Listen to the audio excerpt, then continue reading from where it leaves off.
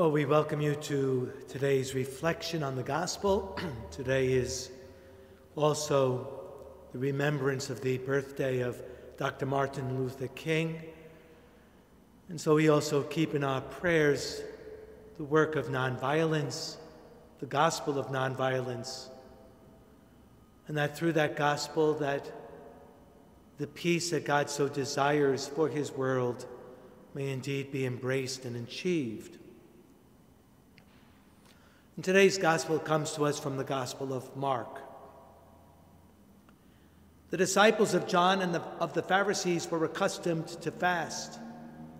People came to Jesus and objected, "Why do the disciples of John and the disciples of the Pharisees fast, but your disciples do not fast?" Jesus answered them, "Can the wedding guests fast while the bridegroom is with them? As long as they have the bridegroom with them, they cannot fast.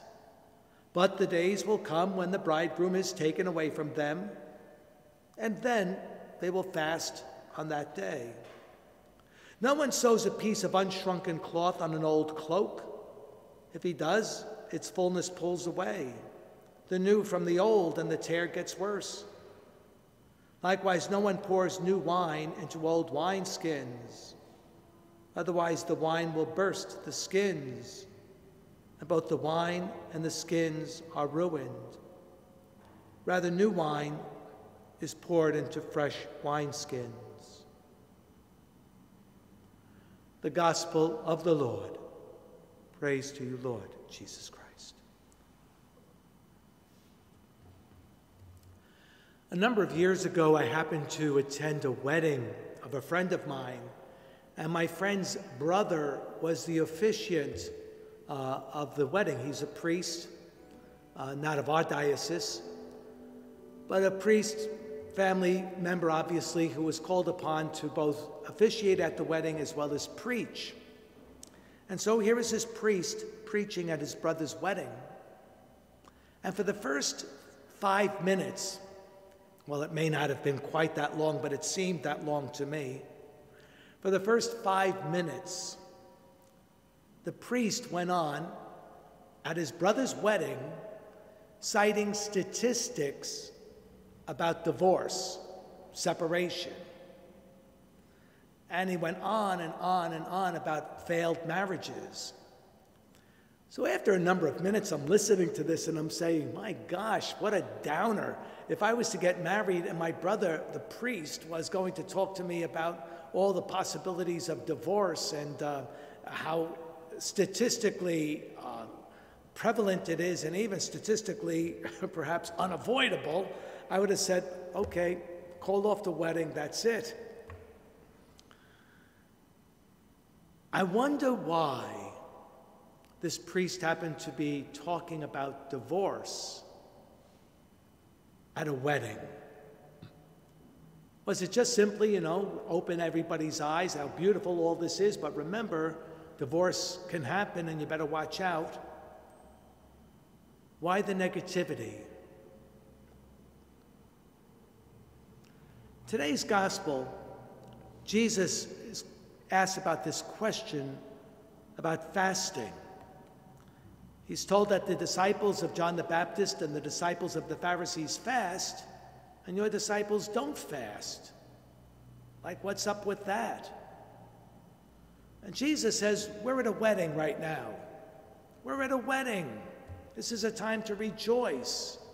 This isn't a time to be in that moment of desolation when we're recognizing that we need God and consolation, or we need to repent or whatever.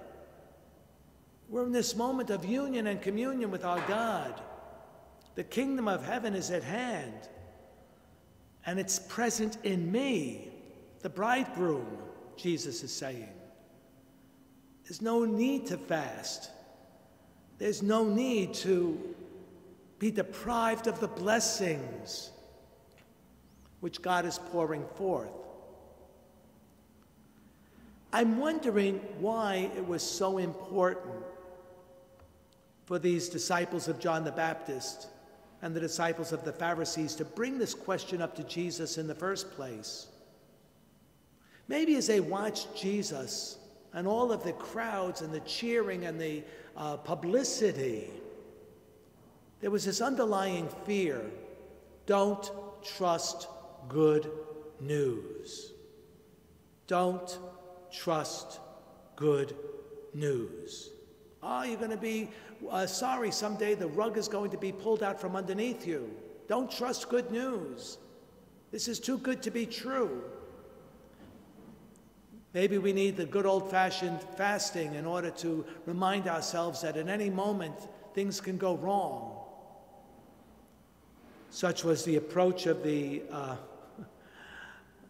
this priest who was preaching at his brother's wedding. Let's not get too happy about my brother getting married. Now, maybe he knew something about his future sister-in-law. I don't know. But whatever it was, is don't trust good news here. Got to be wary of it. And maybe that was the feeling of the disciples of John the Baptist. Remember, the disciples of John the Baptist suffered much because they followed John. And now John is arrested. So much for trying to follow someone. Eventually, the bad guys win. John the Baptist is arrested.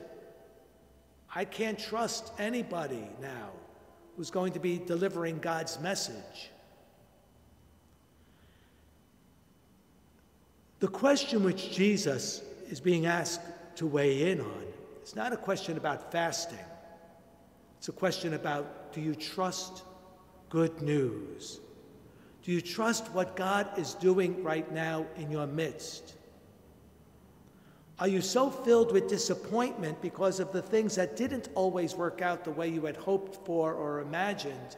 Are you so filled with disappointment that you walk away and saying, well, this is too good to be true, I'm not going to trust it, better be on my guard? Jesus is addressing you and me in moments when maybe we really do want to rejoice because we feel the presence of the bridegroom. We feel some sort of consolation. But better watch out. Bad things are around the corner, and it's going to creep up upon you unawares and take you in a moment's notice. Things can turn bad. And people live in that constant state of being on edge. Any moment, things can turn bad. You better watch out. Jesus, though, says something very important here. He does admit the days will come when the bridegroom is taken away from them, and they will fast on that day. Yeah, sometimes things do turn south. Sometimes things don't always work out. Sometimes the bridegroom is taken away. And sometimes, yes, there's crucifixion.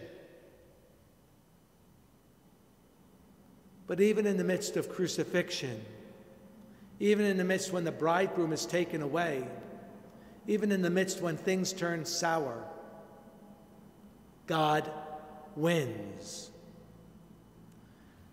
And that's the new wine that Jesus is proposing, which needs to be poured into new wineskins, to stand confident in the proclamation of the good news that the kingdom of God has arrived.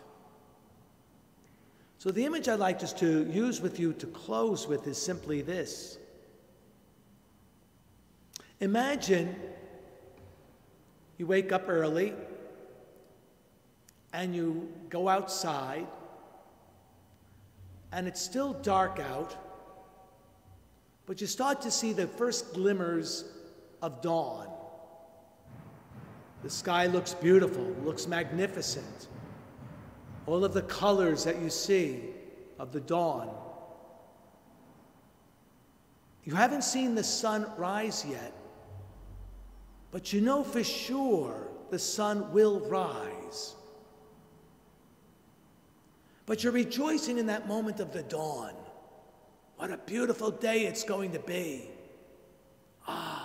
Look at the colors. Look at the beauty of the sky as it begins to move from deep, deep, deep blue now to various hues caused by the soon-to-emerge sun. That's where we are today. The kingdom of God has arrived. We're still in the dawn of that kingdom. It hasn't fully taken over the whole world yet. But the kingdom of God has arrived. It's not a matter that the world now is going to go back into pre-dawn. Once the dawn has started, the sun will rise.